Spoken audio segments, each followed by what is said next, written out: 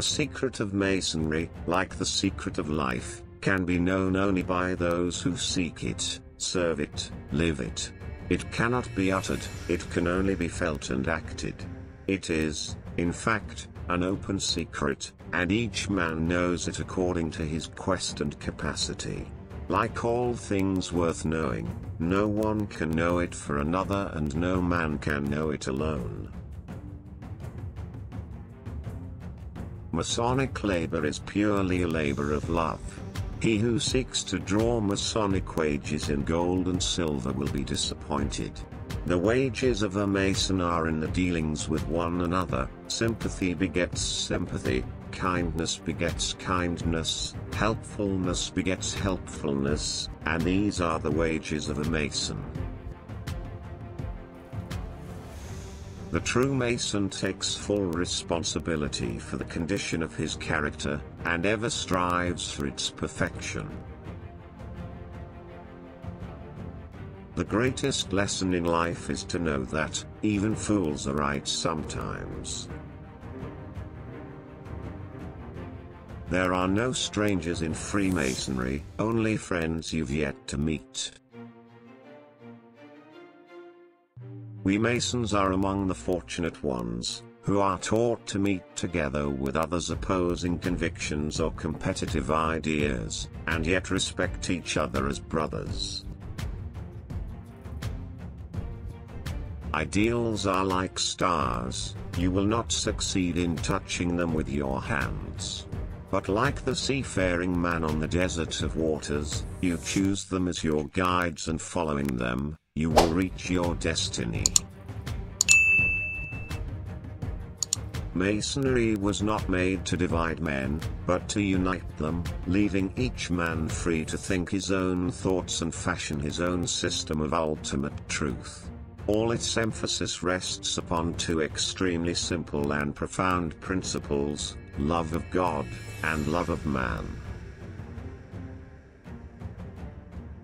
Give the brethren a chance to do something, anything, no matter how small or unimportant. A brother convinced that he is helpful is enthusiastic. Freemasonry is founded on the immutable laws of truth and justice, and its grand object is to promote the happiness of the human race. Everybody really knows what to do to have his life filled with joy. What is it? Quit hating people, start loving them. Quit being mad at people, start liking them. Quit doing wrong, quit being filled with fear. Quit thinking about yourself and go out and do something for other people. Everybody knows what you have to do to be happy. But the wisdom of the test lies in the final words: if ye know these things, happy are ye if ye do them. I violate no secret when I say that one of the greatest values in Masonry is that it affords an opportunity for men of all walks of life to meet on common ground, where all men are equal and have one common interest. Always acknowledge a fault. This will throw those in authority off their guard, and give you an opportunity to commit more. The true Mason always carries his working tools everywhere. The real secrets of Masonry are never told, not even from mouth to ear. For the real secret of Masonry is spoken to your heart, and from it to the heart of your brother. Never the language made for tongue may speak it, it is uttered only in the eye, in those manifestations of that love which a man has for his friend, which passeth all other loves. Freemasonry is an ancient and respectable institution, embracing individuals of every nation, of every religion, and of every condition in life. Wealth, power, and talents are not necessary to the person of a Freemason. An unblemished character and virtuous conduct are the only qualifications for admission into the order. Freemasonry teaches not merely temperance, fortitude, prudence, justice, brotherly love, relief, and truth, but liberty, equality, and fraternity, and it denounces ignorance, superstition, bigotry, lust, tyranny, and despotism. The genius of Freemasonry is not our Masonic buildings and temples, or the trappings of our organizations. It is not our great charities or community activities. It is not our beautiful rituals or their teachings. It is the practice of Freemasonry by the Freemasons. Yet, we cannot practice that which we do not know or understand. Thus, Masonic education is the foundation for our fraternity.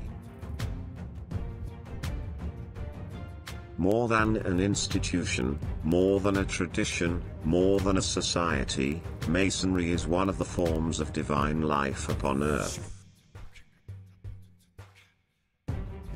Freemasonry is an institution founded on eternal reason and truth, whose deep basis is the civilization of mankind, and whose everlasting glory it is to have the immovable support of those two mighty pillars, science and morality. The true Mason never hesitates to use the working tools to correct personal flaws.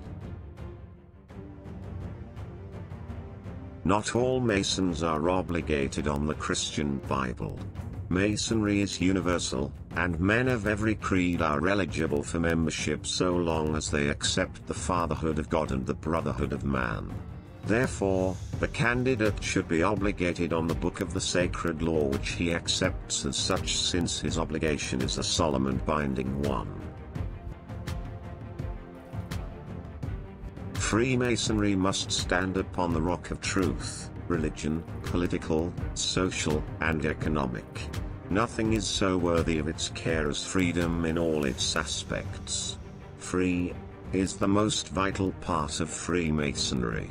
It means freedom of thought and expression, freedom of spiritual and religious ideals, freedom from oppression, freedom from ignorance, superstition, vice and bigotry, freedom to acquire and possess property, to go and come at pleasure, and to rise or fall according to the will of ability.